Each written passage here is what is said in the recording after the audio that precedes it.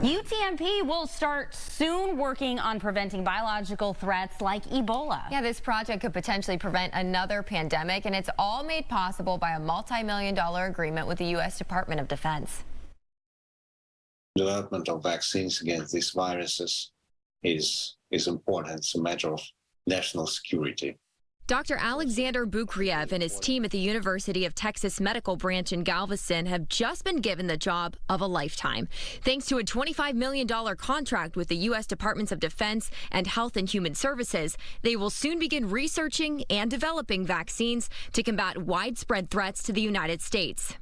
These include the Ebola, Sudan, Marburg, and Lassa viruses, which are highly contagious and, if not treated properly and in a timely manner, can lead to death.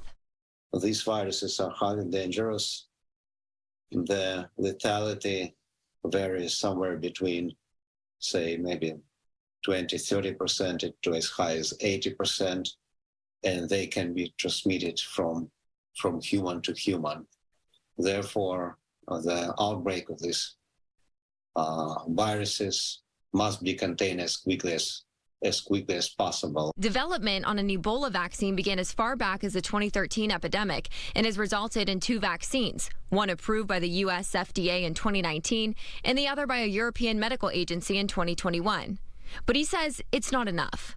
So what else sets these yet-to-be-developed vaccines apart? We will be working together with Moderna, are based on mRNA platform, which was successfully used for COVID-19 vaccine by Moderna, which was developed by Moderna.